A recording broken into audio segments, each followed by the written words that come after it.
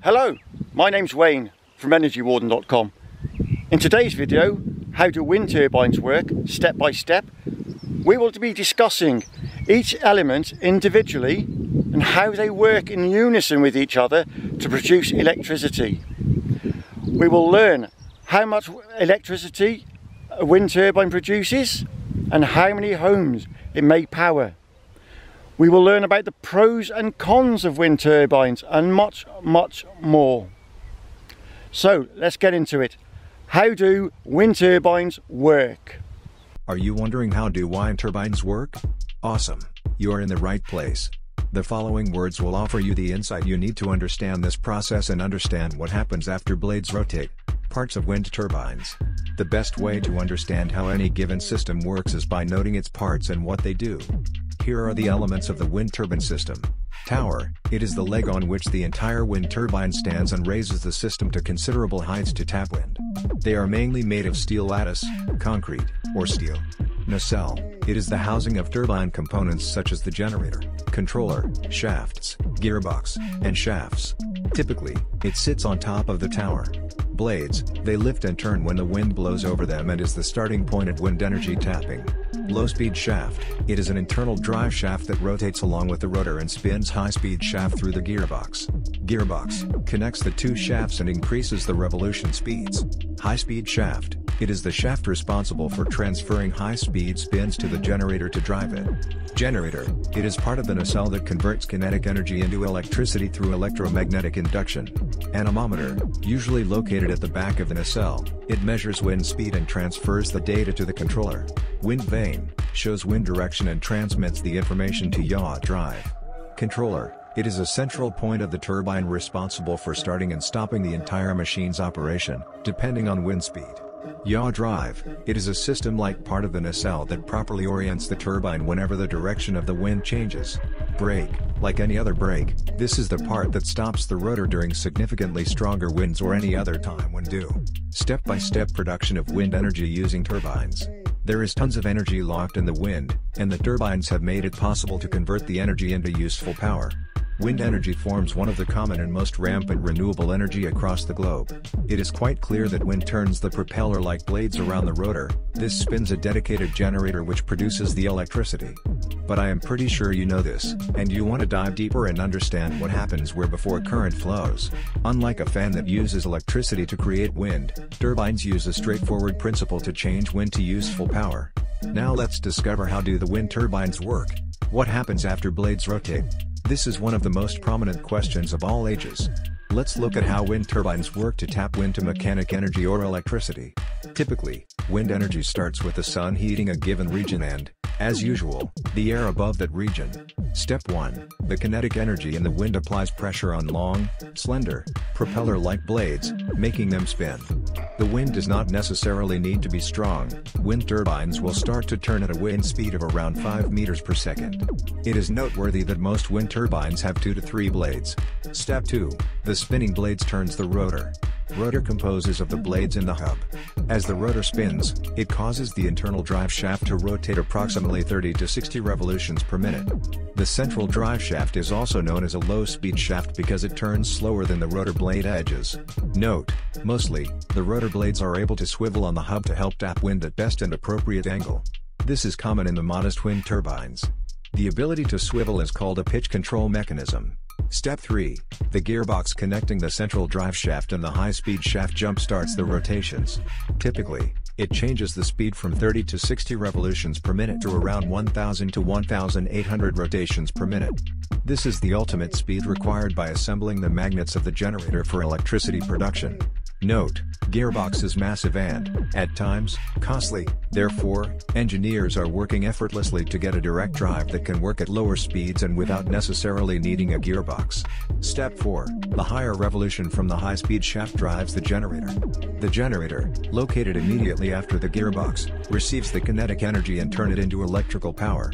Basically, A 2 megawatt turbine generator will produce approximately 700 volts with 2 million watts while operating at its maximum capacity. Note: the anemometers in the wind vanes, usually found on the back of the nacelle, measure the speed and direction wind and transfers the data to the controller and yaw drive, respectively. The controller is responsible for starting and stopping the wind turbine so that it operates at the desired wind speed. Generally, wind turbines operate at speeds between 8 to 55 miles per hour, beyond which it can't start or continue running. If the wind speed is too high, the brakes are automatically applied to stop rotors from turning and prevent possible damage to the entire system. Brakes are also handy during regular maintenance. The yaw motor rotates top as the whole of the turbine to orient it with wind direction. Step 5. The produced current will flow through the cables, typically, running internally through the turbine tower. Step 6. The electricity produced is tapped in a step-up transformer where it converts to a substantial amount that can be transferred to the power grid with greater efficiency. If the turbines are serving a considerable network, the wind energy is to higher amounts depending on the grid requirements. The surrounding areas can enjoy the clean and environment-friendly energy, courtesy of wind turbines. How much electricity can turbines produce? Mostly, turbines have 2 to 3 megawatts capacity and produce more than 6 million kilowatt-hours of wind energy annually. This means wind turbines can address approximately 1,500 households' power requirements. Generally, the power produced depends on wind speed. However, with extreme speed, the entire system shuts. But what happens when there is no wind? Find the answer by reading my article, How Do Wind Turbines Work Without Wind? Reports from the research show that doubling of wind speed results in 8 times electricity production. When the wind farms are planned well, wind turbines can produce highly reliable electricity, up to 70%. Pros of wind power. Renewable and sustainable. Wind power is renewable and sustainable because it mainly depends on nature.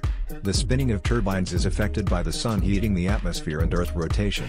This means you'll get electricity as long as the sun shines. Clean and environment friendly. Production of wind energy does not pollute the environment since no atmospheric emissions.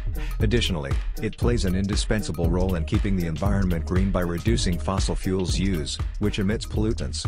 Cost effective. The fact that wind is free to make the costs too low.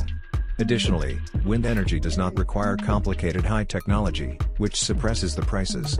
Domestic source of power. Wind turbines use a fraction of the land when installing, which causes minimal disturbance on other land activities.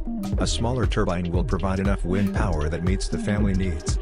Job creation and source of income. The entire process from manufacturing, the installation, to regular maintenance creates job opportunities. The wind power sector has made jobs available for more than 600,000 people. Additionally, if wind turbines are installed in your land by substations, it can be a way to generate income. Reduces energy imports. Wind power can sustain power needs, therefore, being a reliable source of electricity. These cuts down power import and the possible costs are channeled to other sectors. Various usages. Turbines can be used and work effectively anywhere across the globe, provided there is reliable wind. Drawbacks of wind turbines. High upfront costs. Typically, the cost of purchasing and installing wind turbines is high.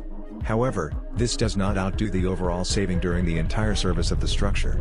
Suffers wind fluctuations. Not all places have reliable wind that can help tap the hidden energy and convert it to electricity. The fact that wind will never blow throughout makes it a great challenge to use wind energy as the only electricity source.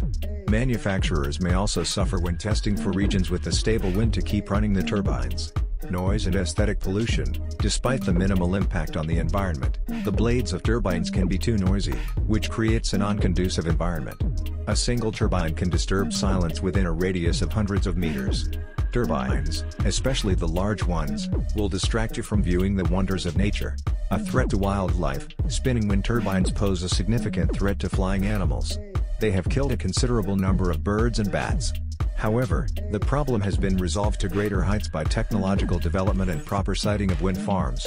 The turbine may not be the best way to utilize the land optimally. Conclusion. Wind power sets one of the promising sources of electricity in the future. However, wind turbines have not been perfect. They can be highly reliable if wind farms are well established. Keep the doubts away and harvest the hidden energy in the wind. If you have found this article, How Do Wind Turbines Work? Useful, please share it. Thank you. Well, if you liked that video, please give it a thumbs up and subscribe.